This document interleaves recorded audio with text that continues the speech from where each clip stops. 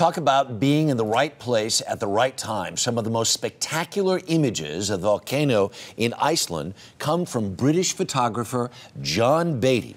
John took these pictures and he's got quite a story to tell, and he joins us now this morning from Leeds, England. Good morning.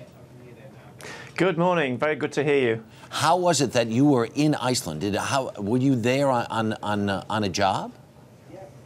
I just heard you say the right place at the right time, and that's exactly what happened to me. I travelled over to Iceland on from a phone call from a friend of mine, John Magnusson in Reykjavik, who is a glacier guide. And I take clients up into the high latitudes, into the Arctic, to do trips with photography. And he said, look, John, you've got to come and see this volcano. It's just incredible. So I went for that purpose. Wow. And then I took some outdoor clothing with me to photograph for a company in Britain. And that's how I was actually there. Okay. These pictures, how, as extensively as you have traveled, seeing what you saw, how surprised were you? Well, Harry, I have been all over the world to some of the most spectacular things that nature can do in the raw. And I've travelled through the Grand Canyon on the water, I've crossed oceans and deserts and ice caps. And I have to say that being this close to the furious majesty of raw nature was right up there with the very best experiences I've ever had. Mm-hmm.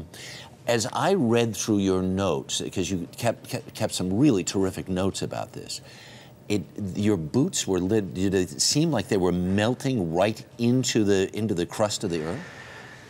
Well, what happened was that on about the fourth day, we experienced a small earthquake, and during the next 4 hours after the earthquake, the vent of the volcano actually closed tight and it stopped spewing lava.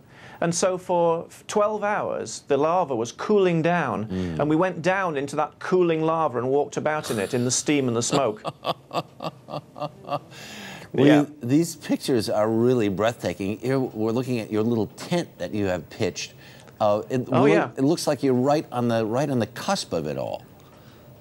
We were on a good vantage point, but we were there for safety, you know, because some of the explosions and the fountains of lava were throwing out bombs of hot rock, and we had to keep out of that zone. But the reason the tent was there was as a windbreak for like a little base camp, because of course we're on top of a glacier, and it's several degrees below zero and a strong wind blowing.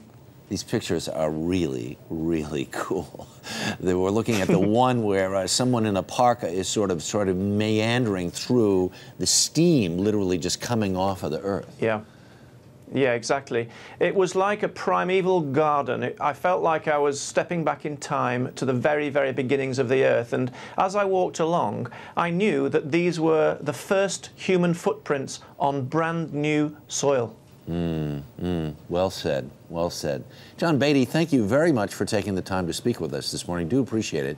Great. Really appreciate the pictures, too. Thank you. A lot happens early on The Early Show, weekday mornings on CBS.